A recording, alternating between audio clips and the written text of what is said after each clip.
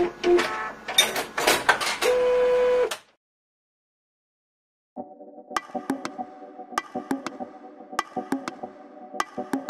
today I'm going to be looking at black and white conversion in Lightroom. So first thing we need to do is get our image up, and as you can see here I've got this nice mountain scene that I found. The first thing we need to do in Lightroom is to click black and white. As you can see, it converts it to black and white. Now this is the same as the black and white filter within Photoshop. We can use it a lot more effectively within Lightroom. So now we can just start to edit.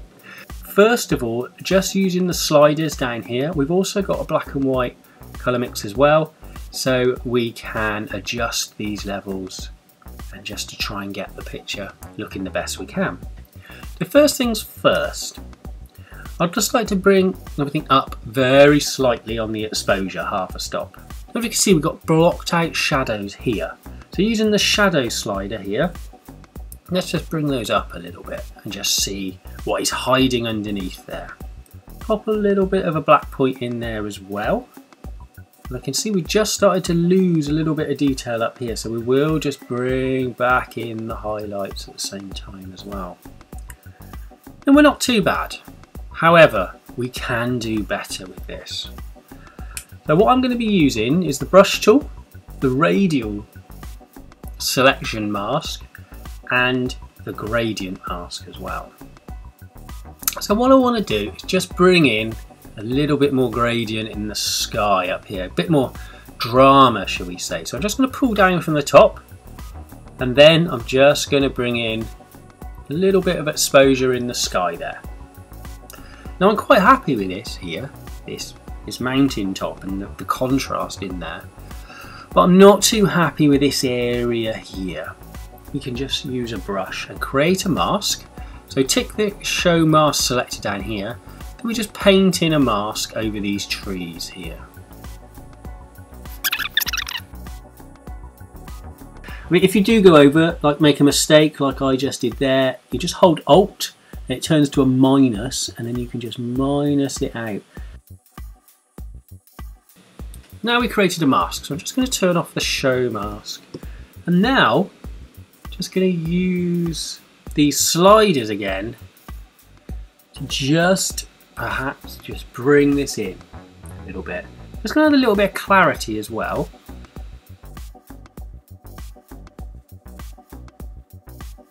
And with that brush, I'm just going to add a little bit of sharpening as well, just to this area here.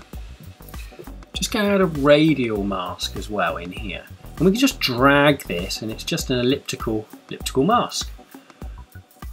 As you can see, it just goes over, and we can just put it where we'd like on here. And we're just going to bring it down. It feathers the edges as well. And then we can just start to again edit. So we can go really bright or really light. So we just need to kind of edit these bits in here and just see where we can go. And we want it to look quite natural. So now we can just start to carry on and play with this as well.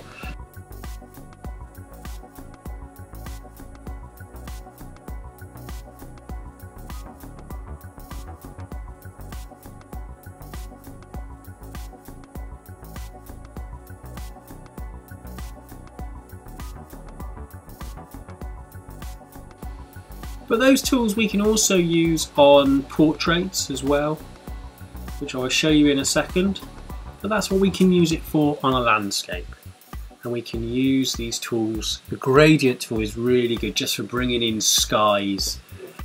And also the brush tool, if we've got any highlights burnt out like this bit up here, we can just go over it like that with a mask. And we can just tick this button and we can just see that's masked out now. Then we can just bring it back in, just by using some of the tools here, or the exposure tool. Just very slightly and very gently just bring this back in. Right, so I hope that's helped a little bit and will improve your landscape photography a little bit. Now let's look at a portrait. Now I've already clicked black and white in here, And as you can see, Lightroom has given us this result. A bit murky, a bit washed out, shall we say. So we just need to improve this and just to really make this picture pop. So the easiest way to do that is just adjust the contrast. And as you can see, we can really go one way or the other. I'd kind of go in the middle, just make it pop a little bit more like that. And then just bring in the blacks ever so slightly to there. We lost a bit of detail in the hair here by doing that, but we will bring that back in a little bit later on. Now, the picture still seems a little bit flat to me, so I'm going to add a little bit of lighting.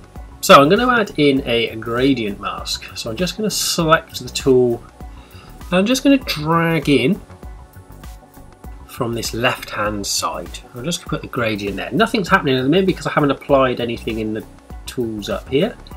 So I'm just going to start by playing with the exposure in here and just trying to get the look I want. I want a little bit more on her eye there, so I'm just going to drag it across a little bit more. That's that. Okay, so now we've got a little bit more of something going on in there. It's not quite right yet, so what I'm going to do is I'm going to zoom in on the eyes here because I want these to pop a little bit more. So just at the minute, just a little bit flat. So what I'm going to do is click on the radial masks here, and then I'm just going to create an elliptical shape that will just fit over her eyes here. And then very simply, I'm just going to bring up the exposure a little bit, just a tiny little bit. Now, as you can see, we are using the black of a pupil in here, so I'm just going to bring back the black by using the black point as well as the shadows, just to bring those little bits back for me. And then add in a little bit more, there we are, a little bit more contrast and things. So I'm just going to do it with the same with this side as well.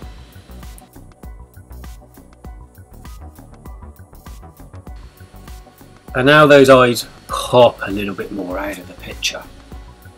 Okay, so now the eyes are popping a little bit more. What I want to do is just add a little bit more detail to the mouth here. And I'm going to do that by the brush tool. And I'm going to make sure I have auto mask selected down here.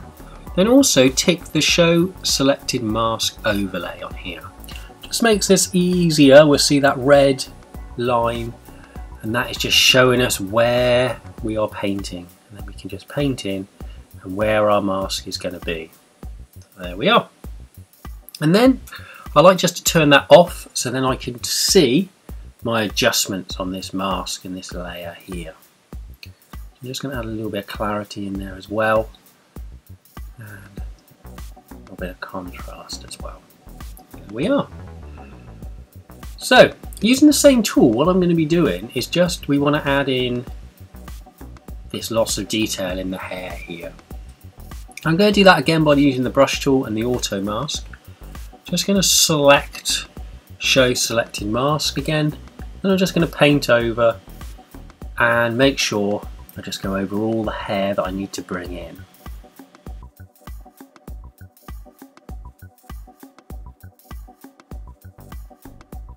Now I'm just going to bring in the shoulder as well. Ooh, went onto the jacket there. I will just take that out in 2 seconds. There we are. Let me just take that out.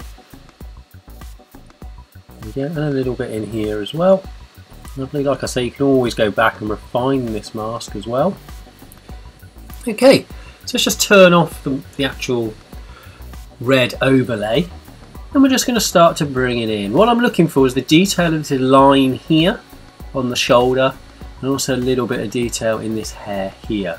Well, I don't want to go too much, so this line gets really over the top. It has just started to there, so let me just bring it back ever so slightly. There we are.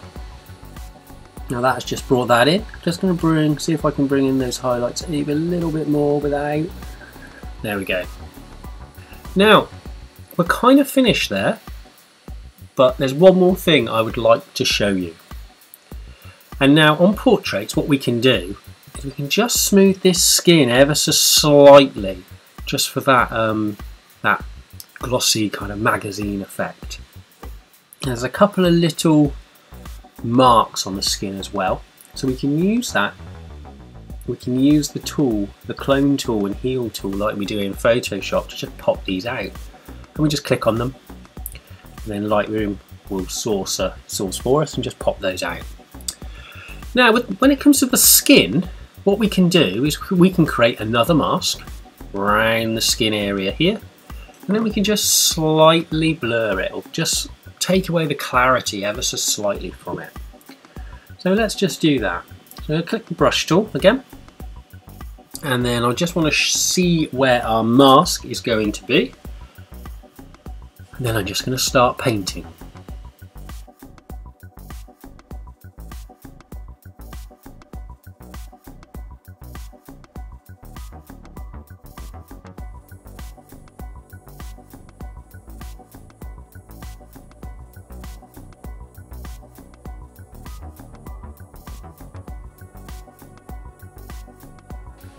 We are.